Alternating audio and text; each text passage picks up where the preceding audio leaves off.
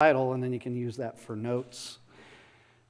I entitled this today, "This Doctor Hates the Cancer Of." This doctor hates the cancer of. And we're going to pray and dive right in. Lord, we thank you for the opportunity to be in your word this morning. We pray that as we journey through this section of Scripture, that you will open our hearts and open our minds to what you said to your people at that time and how it applies for us today. And it's in Jesus' name we pray. Amen. Isaiah chapter 9, starting in verse 8, that's where we're going to pick up from where Daniel left off last week. Isaiah 9, verse 8, and we're going to go through chapter 10, verse 15. So we're going to take this as we have in the last few weeks in chunks. I'll read it, and then we'll get through that section of Scripture and the points in that. This really has to deal with a few different things this morning. And so it has to do with decisions made, and because of the decisions made in life, there are judgments that happen, good, bad, and ugly. We'd all agree with that, right? Decisions made, judgments that happen. And that's really what we see here in this section of Scripture as well. Now, we're going to talk about something going into this that's really not shared with a lot with the people these days in churches, because I don't think people like talking about the wrath of God much. But this is where this is at. And the wrath of God in the Bible reveals something completely different than what people think. If someone is not a Christian, they're going to think that the wrath of God is something that's cruel. You know, how could God be like that? Have you heard people say that? How could God allow this to happen? But the wrath of God in the Bible reveals not Him being cruel, but Him in humility. Now, I want you to think about that for a moment. The wrath of God means something. You go, what do you mean by being humble?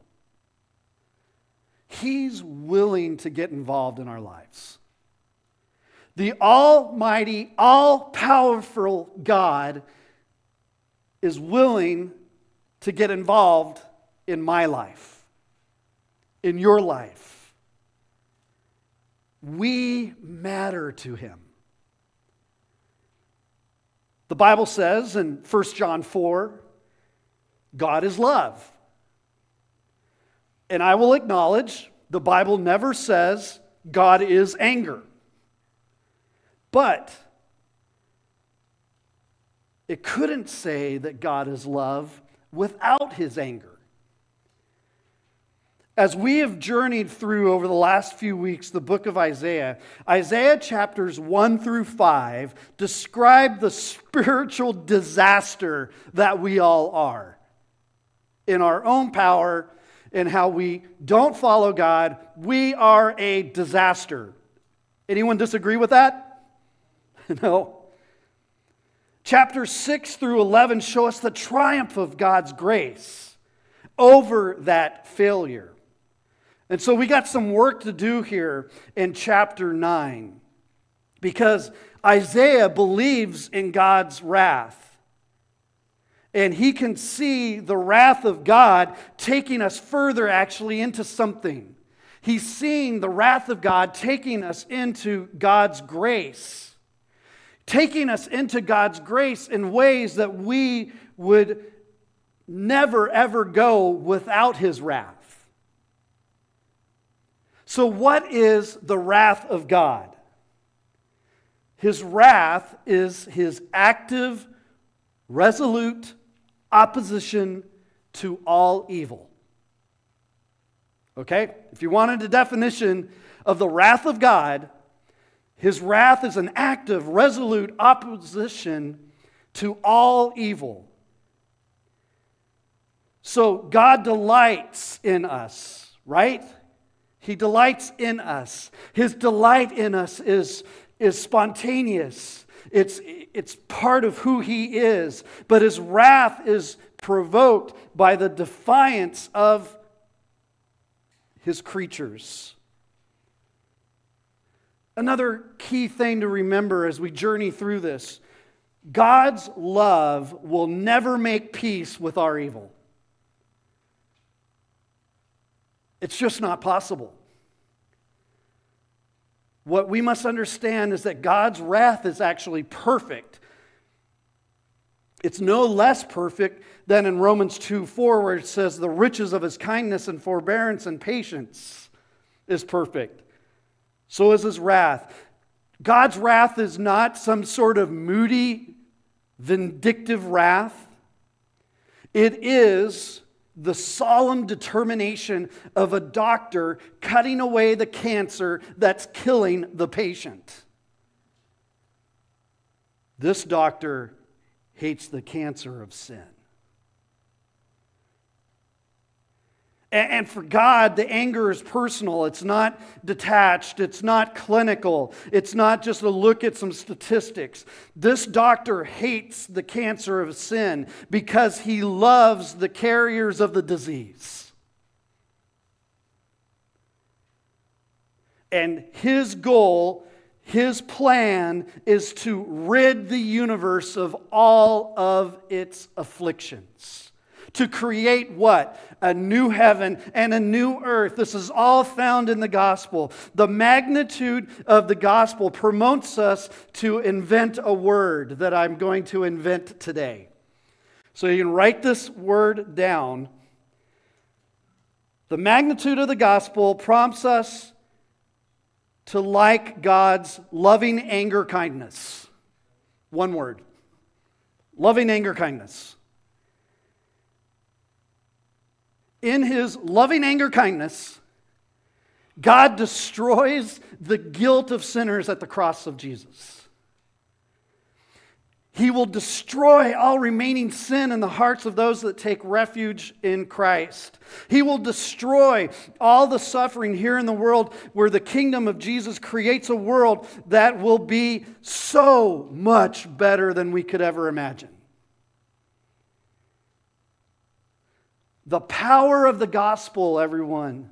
The good news of Jesus Christ, that he came and died for us to take away our sins, to be the good doctor, to remove the cancer of sin. The gospel then actually sobers us even as it cheers us. And we've got to ask some serious questions when we think of the power of the loving anger kindness of God. We can't just have some wishy-washy opinions about God. Have you ever seen people that have wishy-washy opinions about God? So, what do you think about God? Well, you know, he's my buddy. So's my dog. What does this mean? See, we got to have some serious questions that we need to be asking. Who can stand before this God? Who can stand before his righteousness? Isaiah had that question, right? Who can endure the heat of his wrath? It says his wrath is poured out like fire. And the rocks are broken into pieces by him. And I didn't come up with those questions on my own. That's actually Nahum 1:6. Who can stand before his righteous anger? Who can endure the heat of his anger? His wrath is poured out like fire, and the rocks are broken into pieces by him. Now, Isaiah chooses some strong words in this section of Scripture that we're going to go through to show God and his power to us. And as we go through this, when you see the word anger, it is used elsewhere in the Hebrew language to mean nose. What? It's using a word to mean nose. Why? Well, what happens when you're angry? A fuming rage. I picture this huge bull. And there was this time when I was in college, and we were in a singing group, and we were up in Colorado, and this rancher had us out to his place. And I'm a city guy. I grew up in Phoenix. I went to school out here. You know, my idea of cow is what you eat, and it's red and in a package. You know, I really have no real cow experience. And he's like, yeah, why don't you guys go and see the cows and get into over there and just see, you know, these they're huge animals, right? You've been to the fair, maybe you've seen them, maybe you've seen some cows up close and personal. They are big. I didn't know I wasn't supposed to go in with the cows, and I did. I went in with the cows, but it wasn't a cow that was the problem. It was the bull that was the problem in that arena. And the bull looked me right in the eyes. You know what his reaction was? A fuming rage. And I said, who can stand before his righteous anger?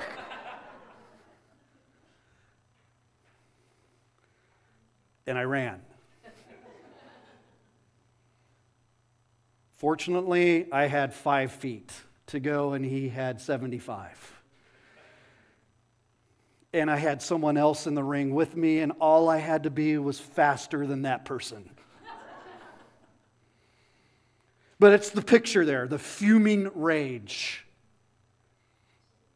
The word translated wrath here means outburst. The word translated fury means indignation, which you will see in the New American Standard Version as well. Very human words. Anger, outburst, wrath, fury, indignation. But Isaiah finds these words useful to describe the perfect passion burning in the heart of God to do something. And it's not to beat you up. It's the perfect passion to destroy evil and bring us into the triumph of grace. It is the vocabulary of God's fiery perfection. His wrath works in 2 ways with opposite results. On one hand, his wrath condemns those who finally reject him, right? At the end, there are a lot of people that just prefer hell. And at the end, they get what they prefer. On the other hand, God's anger purifies all who love him. His fatherly discipline enriches us in everything we long for in our deepest heart. And this anger does not afflict us as we deserve, but only as we need. Now, as I said right at the beginning of this, before we dive into this section of Scripture, our generation has almost completely lost sight of the wrath of God. You can go to churches where they will tell you nothing about the wrath of God because they're afraid you will run and hide from the church. Here's the truth, though. We cannot understand our salvation without the awareness of the wrath of God. We can't understand our salvation unless we understand that we are sinners in the hands of an angry God.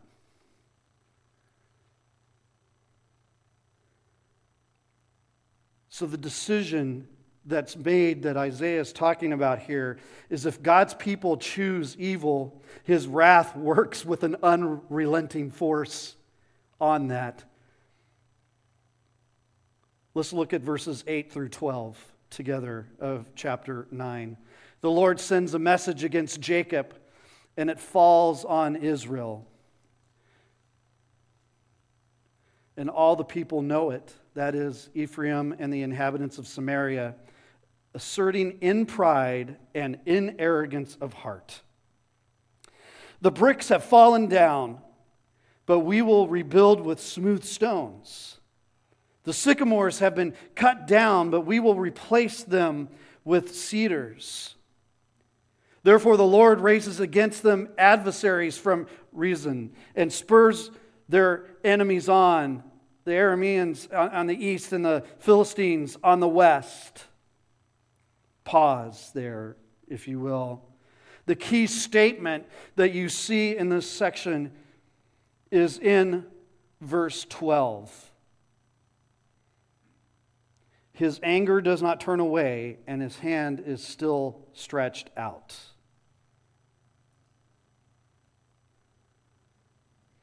Picture this outstretched hand of God's judgment. That's what you need to picture. The outstretched hand of God's judgment. We see it in verse 12, we see it in verse 17, we receive it again and see it in verse 21, and then chapter 10, verse 4. And God judges them for something.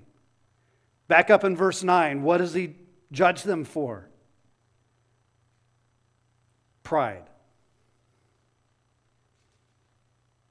In thinking that their present difficulties were temporary and the nation could rebuild itself better than before. Oh yeah, we got these people that are going to be coming against us, but we will rebuild better. I think I've heard someone say that. It's arrogant. You see, Israel had come under military attack. Bricks had fallen. Sycamores had been cut down, as we understand here. But the people aren't thinking about the meaning of that. They're laughing it off. They're seeing their setbacks actually as opportunities to rebuild the past, even improve on it. But their self-exalting past is what got them in trouble in the first place. And boy, do we see this through human history.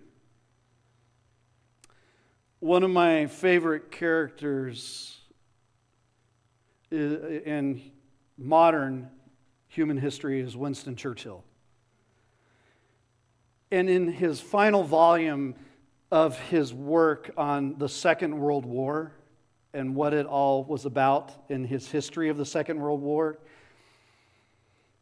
was a very interesting theme.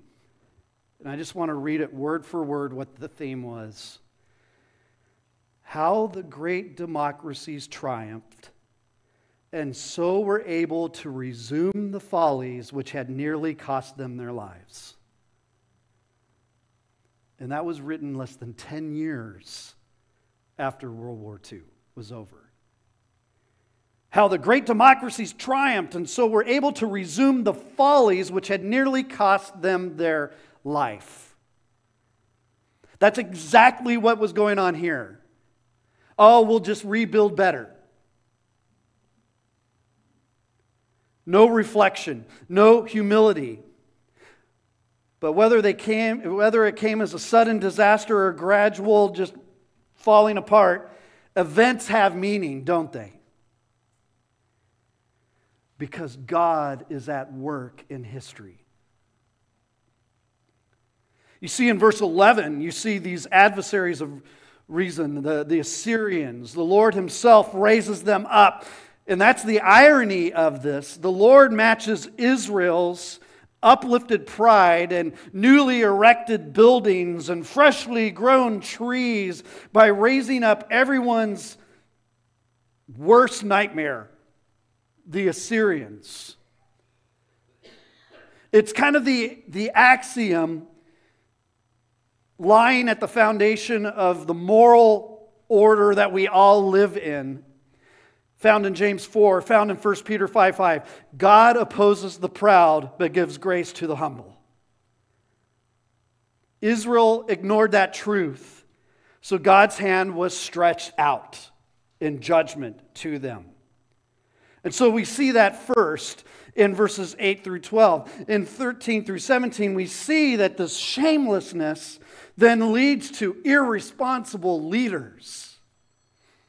Hello? Anyway, Isaiah 9, 13 through 17. Yet the people do not turn back to Him who struck them, nor do they seek the Lord of hosts. So the Lord cuts off the head and tail from Israel, both palm branch and bulrush in a single day. The head is the elder and honorable man, and the prophet who teaches falsehood is the tail.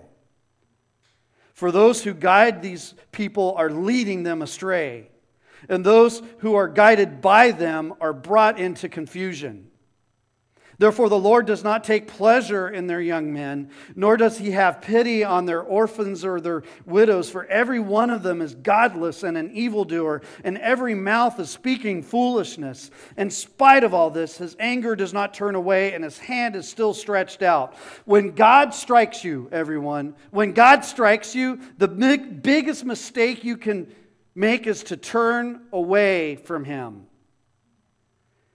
instead of turning to him and inquiring of him, "O Lord, what have I done? What needs to change?"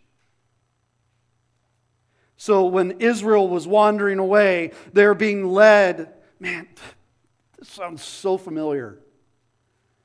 They were being led by the decisions and declarations of leaders who were sacrificing the good of their people for their own personal benefit.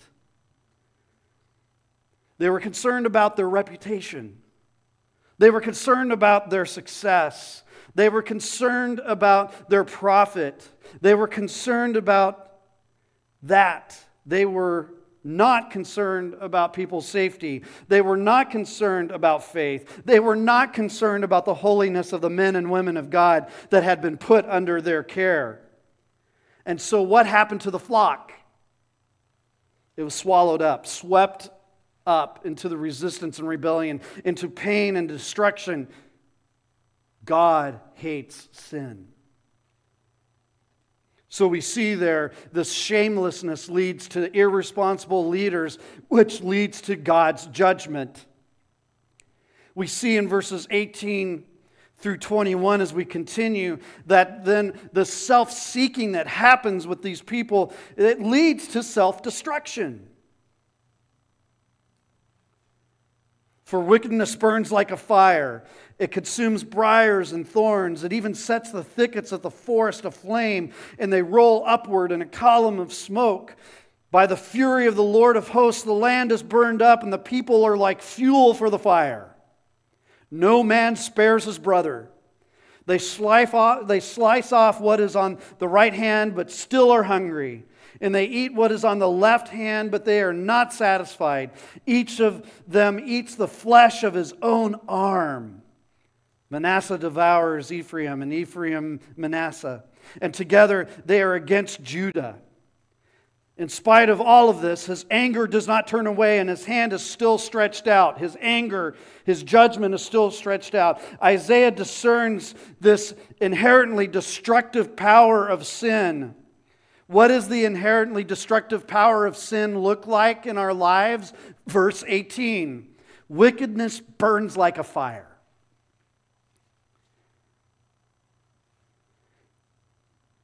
Now, everyone in the room, the pain sin brings is not an addition to sin. So the wrath of God is not an addition to sin, piled on top. The pain sin brings is the outworking of sin itself.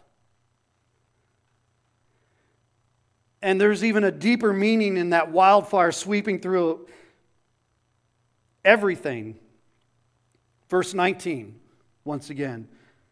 By the fury of the Lord of hosts, the land is burned up, and the people are like fuel for the fire. No man spares his brother.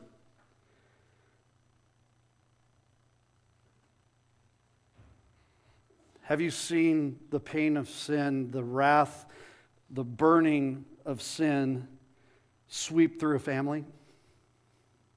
Have you seen that? It's awful, isn't it? Have you seen it in a church? It's awful.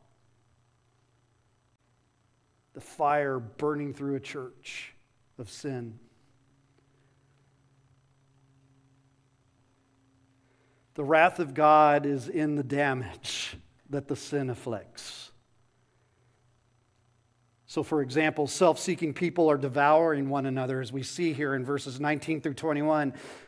Here's an interesting thing. I don't know, you may not know this, but if you want to write this down, it'll help you understand all of the things going on.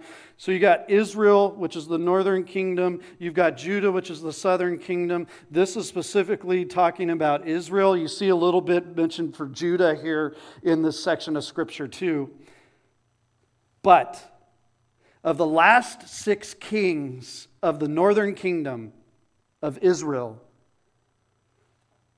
5 came to the throne by assassination.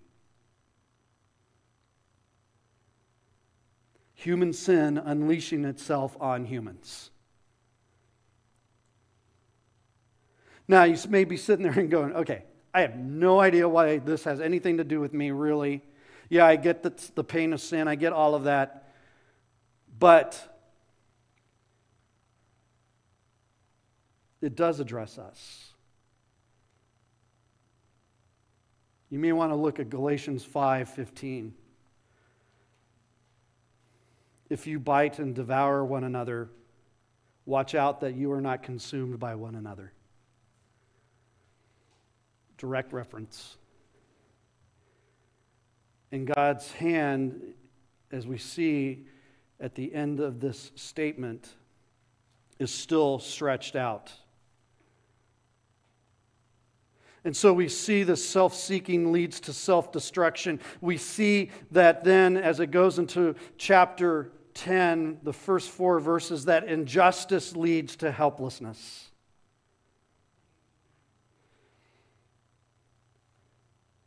Verse 1, woe to those who enact evil statutes and to those who constantly record unjust decisions.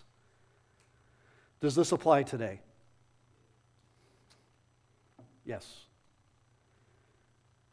So as to deprive the needy of justice and rob the poor of my people of their rights, so that the widows may be their spoil and that they may plunder the orphans.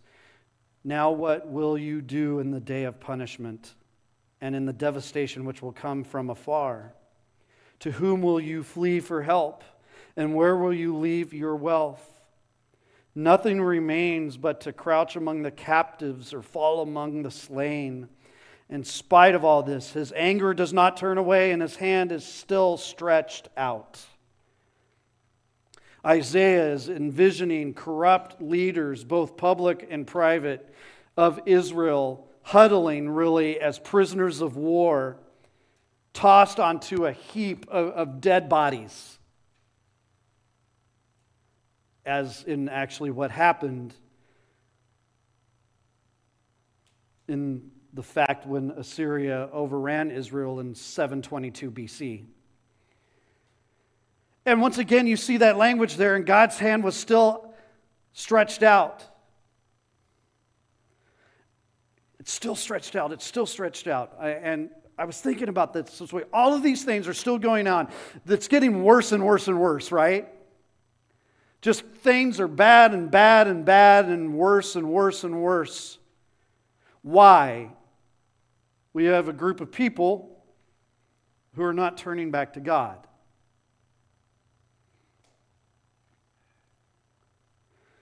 And I was thinking about this week, and I really came down to this. You and I will never wear God down until He relents. Have you ever thought, I'm just going to keep going after God and finally He's going to give up and give me what I want? Or change the circumstances of my sin. You and I will never wear God down until He relents and we get our own way. I'm just going to tell you, everyone, in God, we have met our match. Whom should we fear? Whose favor should we cherish? You know what happens in our world? So many people fear people and try to get in favor with them. They fear people and try to get in favor with them. It's all wrong. There's a God in heaven who loves us more than anything else, more than any person ever will. It is His wrath, not theirs, we should fear. When the government tells me to do something that is against God's word, I should not fear the government. What I should fear is not following God's word. It is His favor, not the world's favor, that I need to cherish. It is not the powers of this world with whom we have to really deal with at the end. It is God and God alone. You see the decisions that we need to make? In whom do we trust? In whom do we follow? And we have to understand, in Israel's case, they were following their own self-guided, misguided way. They had made their decision. And then the judgment happens. In verses 5 through 15. Look at verse 5 for a moment. You see, God's wrath is actually empowering. And I want you to see what I mean by that. Woe to Assyria, the rod of my anger, and the staff in whose hands is my indignation. It's actually one of the most important passages in the Bible on the sovereignty of God. You may be going, okay, I have no clue what you're talking about. How is that important? Yeah, I can see what it means, the rod of my anger. We use this term around here quite a bit about the sovereignty of God. I want to remind everyone what that means. What is the sovereignty of God? When we say that, what does that mean? It means the sovereignty of God means that as ruler of the universe, God is free and has the right to do whatever He wants. He is not bound or limited by the dictates of His created beings. He is not limited by us. He is in complete control over everything that happens here on earth. God's will is the final cause of all things. The sovereignty of God. Psalm 115:3. Our God is in the heavens. He does all that He pleases. Isaiah loves the sovereignty of God, but the nation God used as the disciplinary rod in his hand was something interesting. The rod that he used was this country, Assyria, who was evil itself. The Assyrians, by many historians, were called the Nazis of the ancient Near East. They were not good. They were awful. And God has purpose in deploying this awful country to take care of Israel. Verses 6 through 11. I send it against a godless nation and commission it against the people of my fury to capture booty and to seize plunder and to trample them down like mud in the streets. Yet it does not so intend, nor does it plan so in its heart, but rather it is its purpose to destroy and to cut off many nations. For it says, are not my princes all kings? Is not Calno like Carchemish, or Hamath like Arpad, or Samaria like Damascus? Is my hand has reached out to the kingdoms of the idols, whose graven images were greater than those of Jerusalem and Samaria. His rod was even worse than Jerusalem and Samaria and what they were doing. Verse 11, shall I not do to Jerusalem and her images just as I've done to Samaria and her idols? Essentially what's going on here is Isaiah's preparing for the statement, wait 1 minute here. Because Israel, their readers, listeners of this would have said, we aren't a godless nation, they are. And they would be saying to Isaiah, how could you then say that God is sending this cruel war machine against us?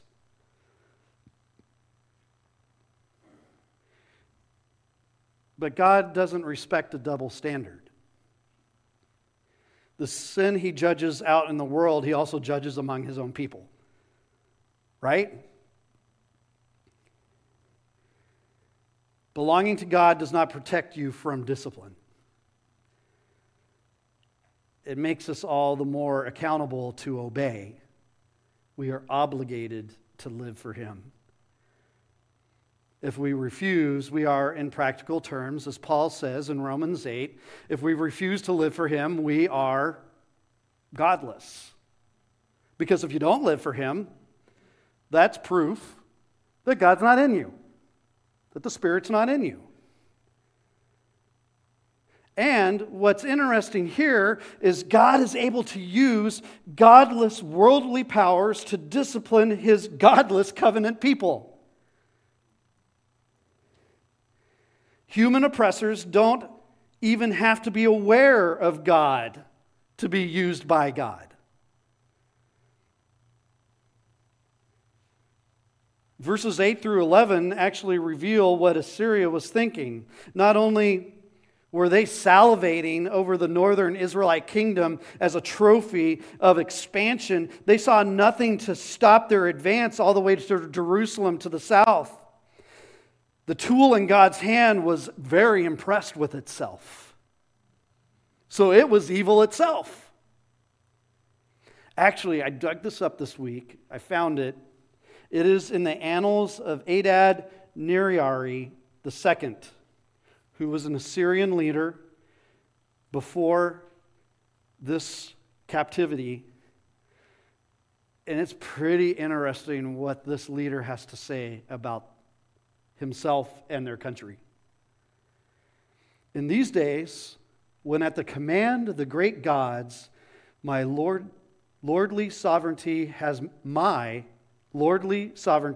manifested itself. Going forth to plunder the goods of the lands, I am royal, I am lordly, I am mighty, I am honored, I am exalted, I am glorified, I am powerful, I am all-powerful, I am brilliant, I am lion brave, I am manly, I am supreme, I am noble. Oh boy.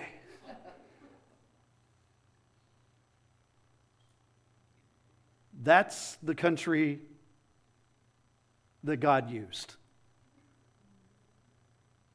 Ick. See, but Isaiah can see two sovereignties going on in this. The sovereignty of man is there, but the greater sovereignty of God is there. God's domain is able to use man's domain, whether man wants it that way or not. Human power cannot outflank God. Just because God deploys human ambition doesn't mean that He condones that arrogance. Being used by God does not exempt anyone from being humbled by God. The truth here is twofold. On one hand, God is on the side of the victor. The ebb and flow of this messy thing called human history shows that. It was God's will in 722 BC that Assyria conquer Israel. This is a tough one for us, because you look at this day and age that we live in.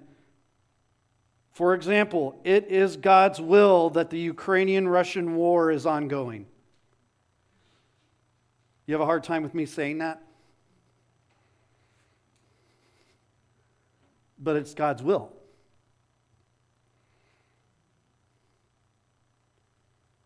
God judges opportunistic people and nations, even if he uses them for his own higher purpose. God is able to use evil without being compromised by it. He holds every useful villain as accountable. No one is getting away with anything, not even arrogant speech and boastful looks. So God has purpose in deploying this nation. Why? Because he's punishing pride.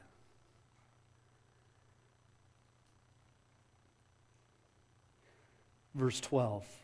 So it will be that when the Lord has completed all his work on Mount Zion and on Jerusalem, he will say, I will punish the fruit of the arrogant heart of the king of Assyria and the pomp of his haughtiness.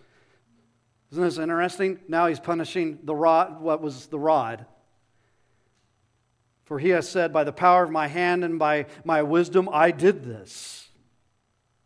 For I have understanding, and I removed the boundaries of the peoples and plundered their treasures. And like a mighty man, I brought down their inhabitants, and my hand reached to the riches of the peoples like a nest. And as one gathers abandoned eggs, I gathered all the earth, and there was not one that flapped its wing or opened its beak or chirped. God appoints days of reckoning within history. And he has a final day of judgment waiting for the end of history, doesn't he?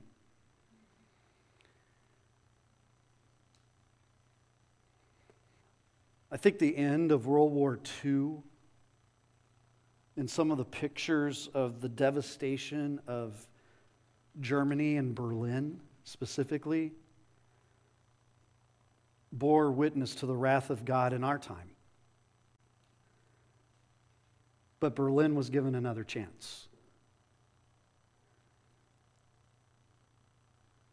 But as Churchill has said, did say, what's happened?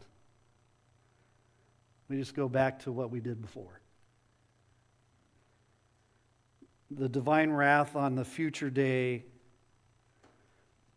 will not have a remedial effect or intention. It's going to be done. What the Bible keeps saying to us is that God is never going to accept human pride. It's unsustainable. It's folly. And God's going to humble you, as in verse 15. God's wrath is humbling. Verse 15, as we look at this together. Is the axe to boast itself over the one who chops with it? Is the saw to exalt itself over the one who yields it? That would be like a club wielding those who lift it, or like a rod lifting him who is not wood. The Assyrians were, what this is saying, everyone, the Assyrians were a mere instrument in the hand of God to accomplish his purposes, to be employed at his will. The statement of truth is designed to humble them. And if there be any truth that humbles sinners, it is that they are in the hands of God. That he will accomplish his purposes by them. That when they are laying plans against him, he will overrule them for his own glory, that they will be arrested, restrained, directed, whatever, just as he pleases. Man and his scheme of pride, vanity, should not boast. So what does this mean? As we round the last corner here. What's the application in all of this? God is not a cardboard cutout. God is real. With real anger. With real love. God has wonderful things he wants to talk to us about. God's grace can recover everything we have failed to be. But God will not negotiate with our self-exalting.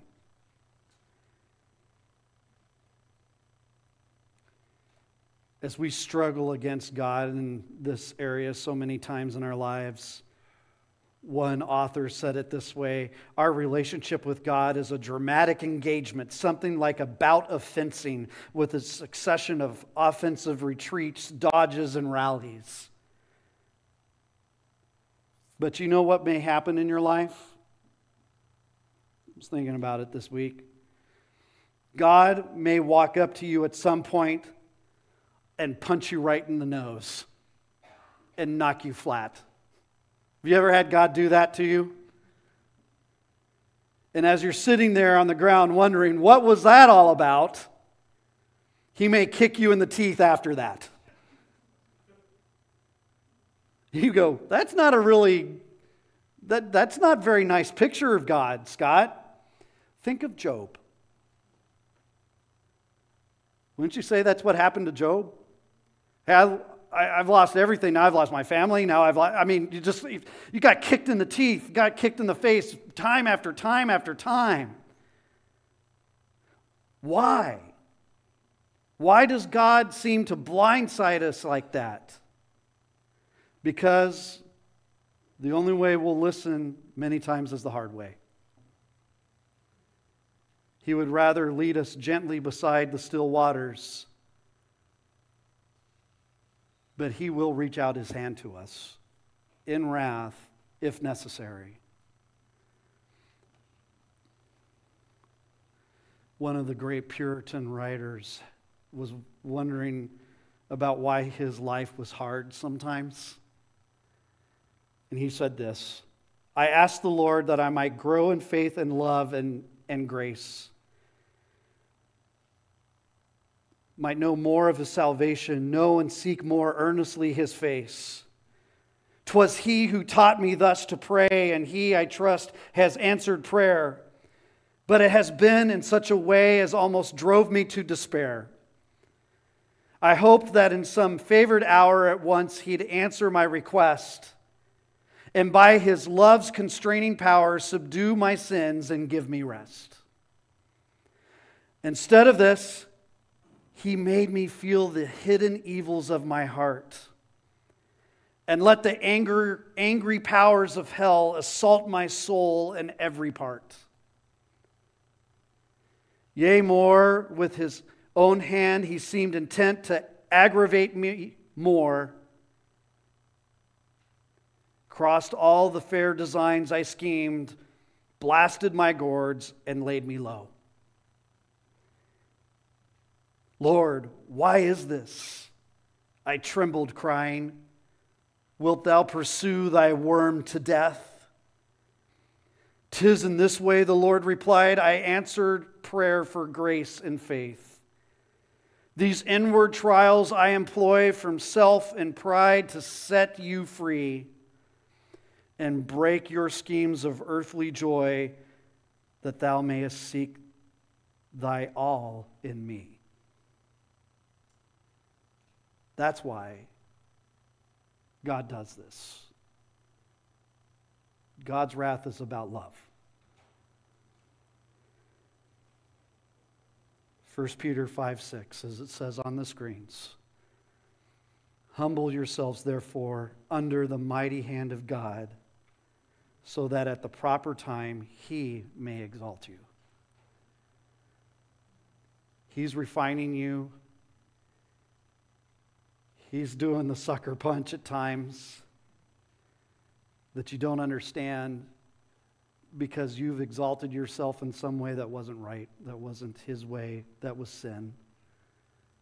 But at the end of the day, when you humble yourself, when you put your faith in Him, and you put your faith under the mighty hand of God, at the proper time, what happens? He picks you up. And He exalts you and says, this is my child. This is my son. my daughter,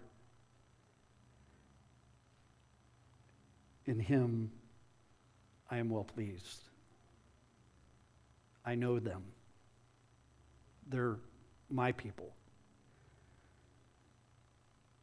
But it's a journey getting there, isn't it? And maybe today you're sitting here and you're going, yeah, I've been sucker punched a lot in my life by God. And you can share that with people about what you've learned, about how the self-exalting doesn't work. How God will tear that down just like He tore Israel down. But what He builds is so much better. Let's pray.